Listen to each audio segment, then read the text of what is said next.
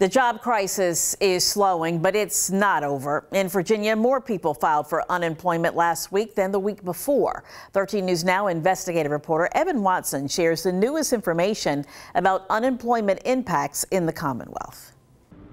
Close to 800,000 Virginians have filed for unemployment over the last 10 weeks.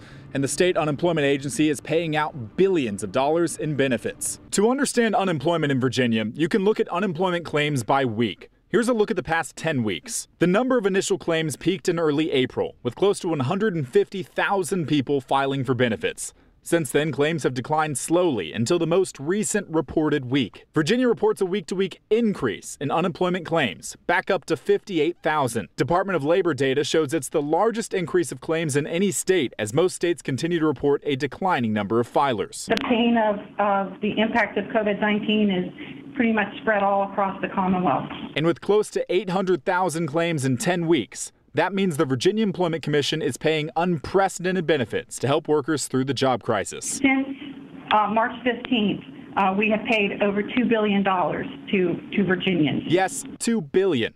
About a quarter of that is from state unemployment funds. The rest comes from the Federal CARES Act and the expansion of unemployment benefits. And VEC says it will take at least another month to provide extensions of benefits to thousands of workers.